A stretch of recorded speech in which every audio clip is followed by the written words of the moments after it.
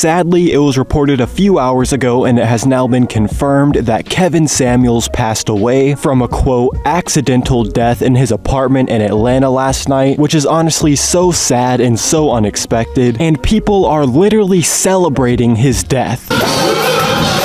And if you aren't familiar with Kevin, he pretty much gave people relationship advice on YouTube, but he was very unfiltered and controversial, which is what made him so popular, really. How much do you weigh? That's none of your business. I told you I was fat. Oh, okay. We don't play that shit on my channel. You get your big fat ass on somewhere then. I don't deal with you big sassy ass broads. Don't kill my vibe. And because of that, people all over social media are celebrating his death, which is just disgusting. Just listen to some of the stuff people are saying. So, I'm scrolling through TikTok and come across a post that Kevin Samuels might be dead.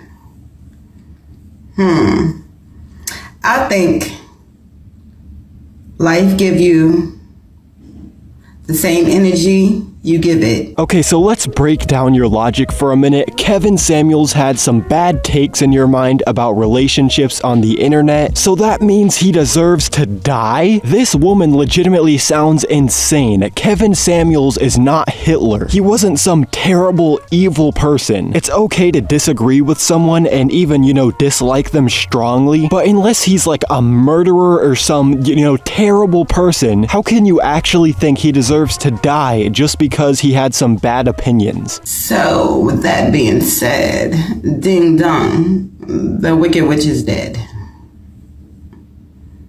I don't know him personally, really don't give a fuck. Didn't follow him because I didn't like the way he talked to women, talk about women, or his point of view about women. For him to be married twice. Such an expert on women. But now we ain't got to worry about that and got to hear him no more. Oh well.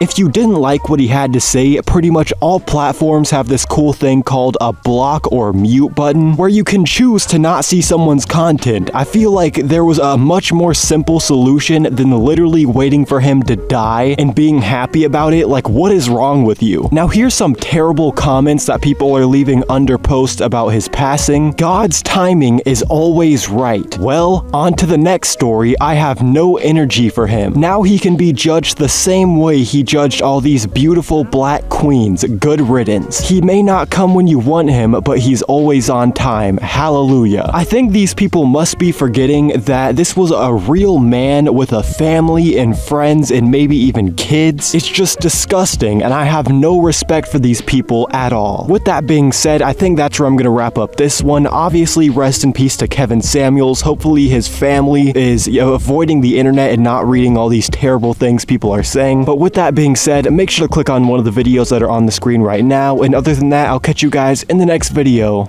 I'm out.